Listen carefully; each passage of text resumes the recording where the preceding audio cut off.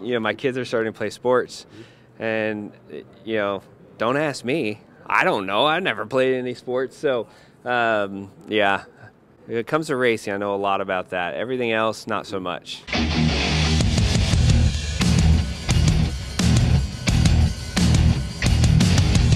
So Michael McDowell, it is media day for the Daytona 500, but don't really want to talk about that right now. I'm more astonished that this guy has never been to a tennis match, has never been to a golf tournament. This guy, born and raised in Phoenix, never to the Waste Management Open. I know. Just too busy running race cars? I think mostly yes, right? Like, I grew up racing, and racing's a weekend sport, so never had a lot of weekends to go do anything else, and I just wasn't playing any other sports. I wasn't engaged in any other sports, so a lot of firsts for me these last few years, getting to go experience a couple different things. But it's funny because my kids are starting to play sports, and don't ask me. I don't know. I never played any sports, so when it comes to racing, I know a lot about that. Everything else, not so much. But let's be honest, NFL in Phoenix, when the Cardinals came there, they blew. They stunk. So you didn't have any NFL team to gravitate towards. The Cowboys were the most popular team in Phoenix at the time. So now with the NFL, Major League Soccer, and all these other sports, how do you coach your kids? Or do you say, nope, that's not Daddy's bag? So, what I remember about the Cardinals? Cardinals used to play in the ASU Stadium, right? The best thing that ever happened at ASU Stadium was that Supercross race that they would bring there every year. That was awesome. So I've been there for Supercross, but it's cool to see Arizona though. I mean, it's always been a sports town, but it really started booming really right when I left. Actually, we had the Suns, obviously, and then the Coyotes and Diamondbacks, and Glendale goes nuts and crazy, and new arena, new stadium. So it's cool to see so much happening there. You didn't answer my question. How do you coach your children in other sports? Easy. I tell them, ask your mom. She was the athlete. She played all the sports, so she's definitely the coach when it comes to that. But all seriousness, right? Like, I grew up in the 80s and 90s, so we were outside kids. So we played sports. I just didn't do it, under any sort of organization. So my son was like, well, if you never played basketball, how do you know how to play basketball? I'm like, because when I was a kid, we were outside kids. We had to play outside, so you learned how to play everything. So just a different upbringing. That brings to mind Crasher and our daughter Henley are back in Phoenix, and with your relationship with your wife and your children, you couldn't be standing here without the support of the better half. Yeah. Tell us what that means to you and how that's been contributing to your success and continued to race. Yeah, so my wife sent it to me this morning, so it's fresh on my mind. It's Valentine's Day, right?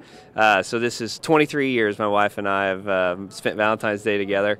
And so if you just look at that, we're like so many highs, so many lows, so many unknowns and uncertainties throughout, my career. And, she's been a part of it all. I mean, we met in middle school and been together since we were 15. So, truly all the highs and lows we've experienced together. And there was times where I was just trying to get to the racetrack and she was working at home and taking care of bills and vice versa. And so it's been a complete team effort. And, it's super special.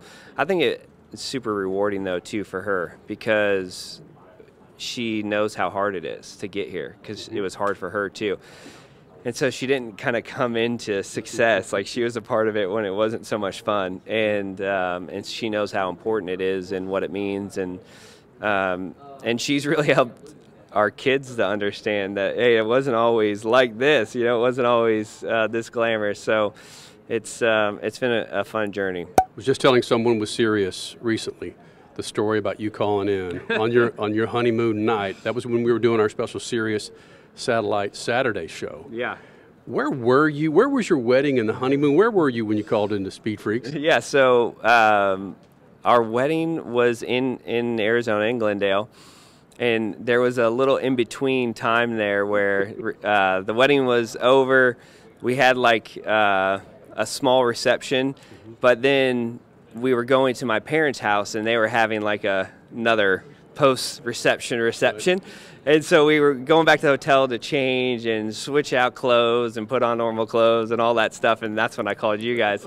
I was like, well, I'll have a window there, a time. But it really goes back to, I know it's a funny story, but that's how serious I was about my racing. Like, if there was an opportunity, you needed to take it, and it didn't matter if you were getting married. It didn't matter if somebody had a birthday party. It didn't matter.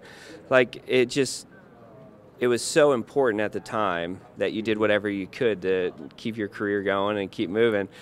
And now it seems crazy, but at the time it wasn't crazy at all. It wasn't even a thought. It was like, of course I would, you know? So, yeah. You remember what you were running then and why we had you on at the time? Yeah, I was running in the in IMSA in prototypes. At the time it was the Rolex series. We had just won Mexico City, and it was 2 weeks after winning Mexico City, so we were talking about that, yeah. One of the fun things about 2021 for the Daytona 500 was coming here and seeing your car in the infield and just the shrapnel all over that car and people gathering around that yellow car, Michael McDowell, Daytona 500 winner.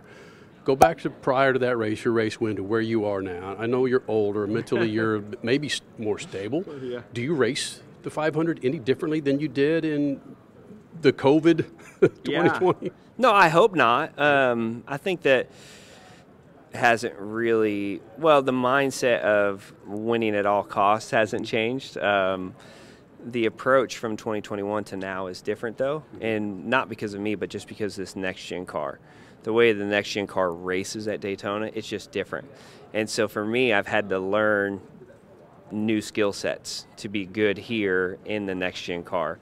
And so it was a little bit of a reset for me of like, okay, what I did then hasn't been working now, so what do I have to do to get the victory lane again? But as far as the level of intensity and the want and the drive, that hasn't changed. If anything, it's more because you see how big it is.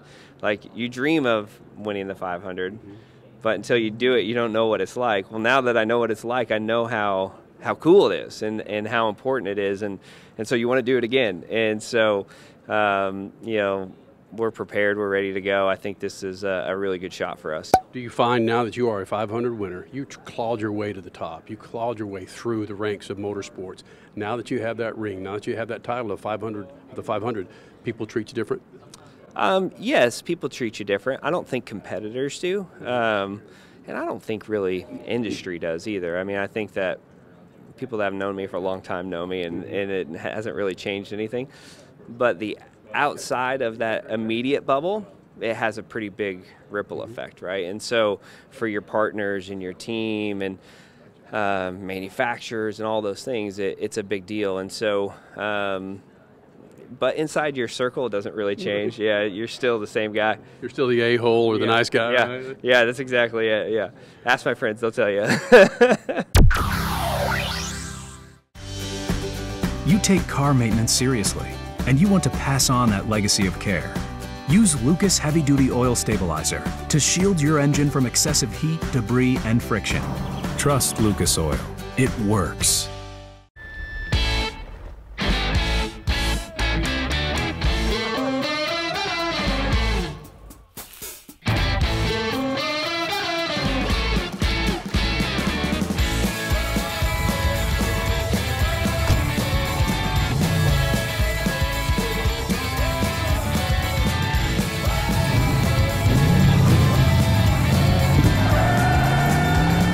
Whatever you do, General Tire delivers. Back again. Yes, indeed. Ludicrous, I'm hotter than Nevada.